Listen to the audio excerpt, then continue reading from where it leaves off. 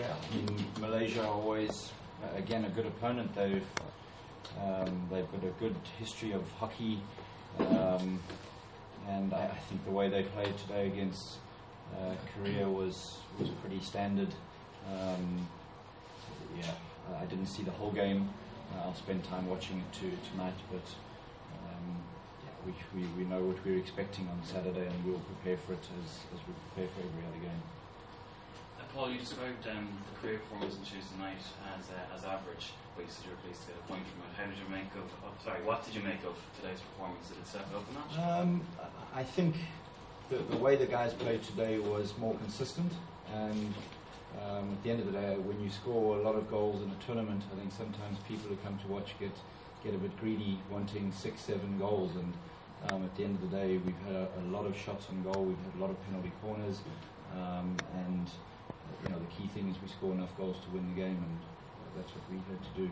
What about the corners? I mean, another first one went in, but I suppose we didn't have much luck from the rest of them.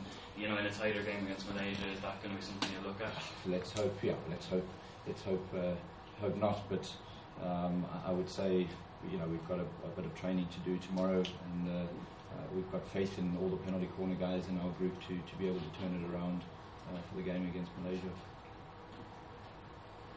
Well, you just need a draw. How does that play out, and how you go out? I don't think this group of players, trains and plays for draws. To end up at the end of this tournament where we want to be, we've got to win games, and the game on Saturday is about playing properly, and if playing properly secures a result for us, that's what we'll do. Arul, looking forward to playing against Malaysia? Yeah. It's my second time, I think, in a big event. Very much. Did you watch the match today, Arul? Same with Paul. Just last 5 to 10 minutes. We'll just go and play our game. We can't think too much about the Malaysian team. We'll just go and do what we need to do. We've been working for it, so we'll just continue our process. You talk a bit about the sort of emotional side of sort of coming up and facing it. It was tougher for me in 2009 because it was fresh, but now I think I'm over it. It's been here for 5 years now. So I've been working with the lads for the last 3, with Paul for 3 years. So tell me about 2009, and that was the semi-final of the Champions Challenge one. That was a really emotional game in the sort of the genesis of the side. Yeah.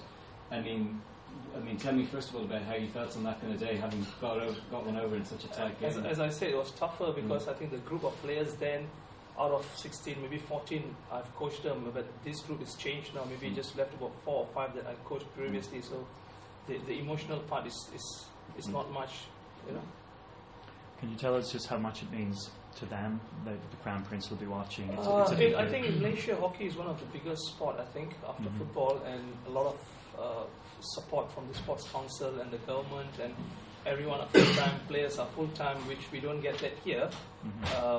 I wish we get.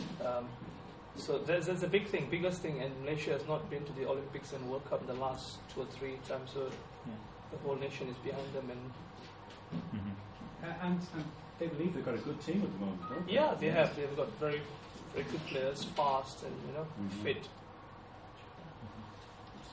But it's the nature of the people who are watching believe that this is a special team, do they? I don't know that. You must ask the people. Is there any more questions? We'll just take a couple more and then let the team get back. There's an large sellout crowd on Saturday. Did the crowd actually lift you? Did it worth the goal for you? Yeah, of course they are, yeah. As we were saying, it's easy for them to get it loud when we're going forward, but when we're backs against the wall, it's always good to hear them and supporting us, and that's very important for us. So we're urging everyone to come out on Saturday and Sunday to move us forward. One more, a bit of a random one, I suppose, but Ronan, this was for you. In terms of tournament play, fitness-wise at this stage, obviously you prepared for this, but is there any concerns with that element, or do you think you wrote it well? Is it something that is a factor for you guys going into the weekend now? Probably a better question for our fitness trainers, Johnny Carron and Stephen Barry. They'll tell you we're in great nick. We're feeling great, Nick. So done the work to get through a tournament like this. So we're confident that we will. Just one thing, how's Conor, by the way? Conor is stable, and obviously he's ruled out of the event, but I think everyone's very pleased that he doesn't have any massive damage after a pretty serious blow to the head. He was walking around outside, I think, was he? He was up and about. I'm sure he would have been around. Yeah. And what effect does that have on your defensive rotation? I mean, does it make it a bit tighter for numbers? Stephen, I think you would know the group over the last 18 months. We built a fairly sizable panel of players, and I think at this stage the number of players who can play at the back in the midfield and that is okay. We'll absorb it. Okay, I think we'll leave it at that, guys. Let's get